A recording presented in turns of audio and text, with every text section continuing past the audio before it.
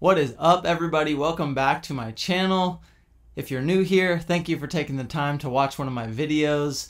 Today we're going to be talking about a quick tip in Final Cut Pro 10 to help you scrub your footage faster.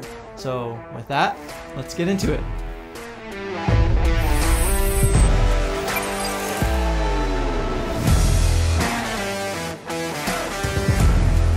I have just a library pulled up here from an event that I filmed at the last weekend called Skatefest Omaha. I'm actually wearing the shirt right now. It's pretty sick.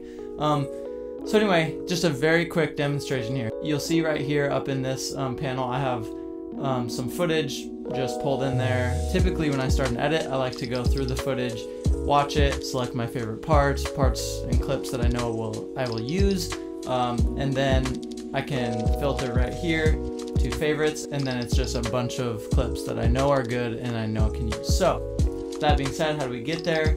You go to all clips. Now a few keyboard shortcuts. This is the major key to making this go fast. If you look on your keyboard, J, K, L are going to be your primary playback option keyboard shortcuts. So K is going to pause the video. L on the right side is going to start the video. You'll see it scrub through. Press K to pause it. And J is going to rewind the video. So this makes it really quick and easy to navigate within a clip. And if you double click, it'll go even faster on L, or you can do the same thing backwards. So each time you press it, you can think of it as like a fast forwarding or rewinding remote control. So JKL, super quick.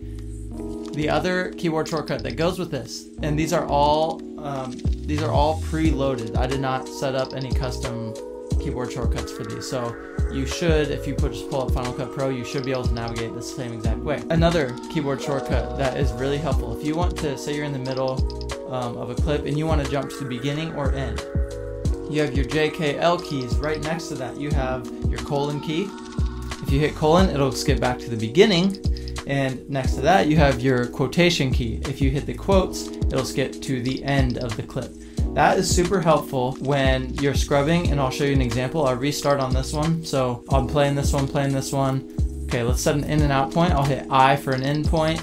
Watch it. Okay, I want that. So I'll hit O for an out point. So that marks my clip. Now I can hit F to favorite that, but say I want to move to the next clip. I don't know how. If I just hit that quotation marks twice, that takes me to my next clip. My hand never has to come off the keyboard. It never has to go to my mouse and navigate. Of course, you can scrub this manually and just select and click.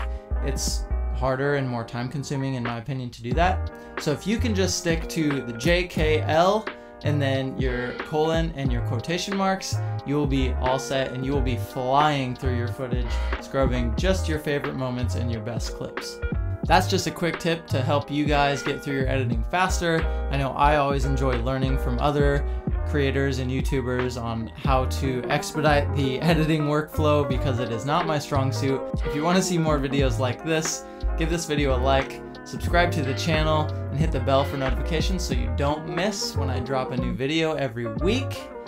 And with that, we'll see you in the next one.